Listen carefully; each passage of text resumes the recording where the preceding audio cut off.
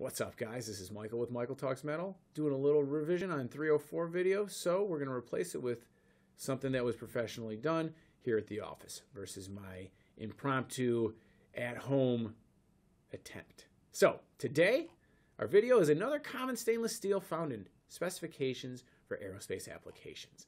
Type 304 and its low carbon variation 304L are austenitic stainless steels. Another of the broadly defined 18-8 stainless steels.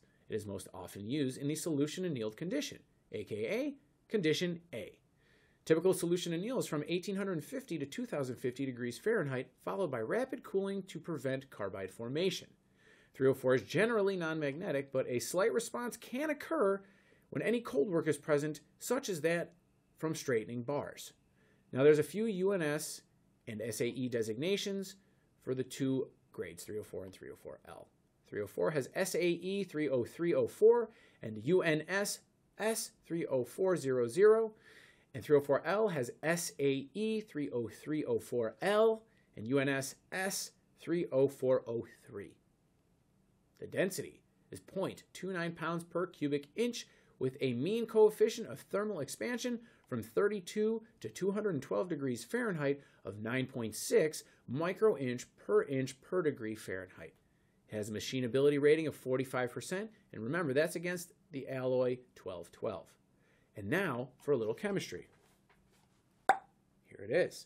All right, so we'll go back and remember, check the website for the transcript. You can see it. It's all there in all its glory. Check it out. Moving along. That was the chemistry for 304, 304L.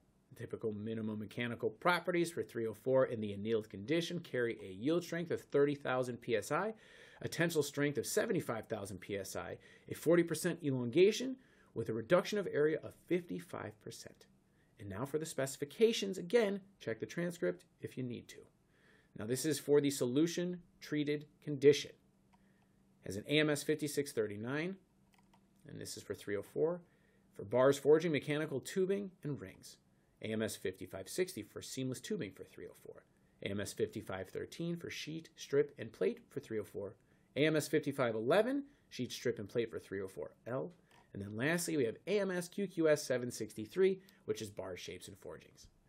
ASTM and ASME standards for commercial applications are far too numerous to detail here. So please, again, refer back to the website for more information. Additional specifications and part requirements can alter what we have shown you here today. And so, remember, check the specs, right? So this is Michael with Michael Talks Metal. Appreciate you guys taking the time out of your day to watch. If you've made it this far and haven't subscribed, please do so now. Last week's video, click here. Michelin Metals is a supplier and distributor of 304. Check the website for more.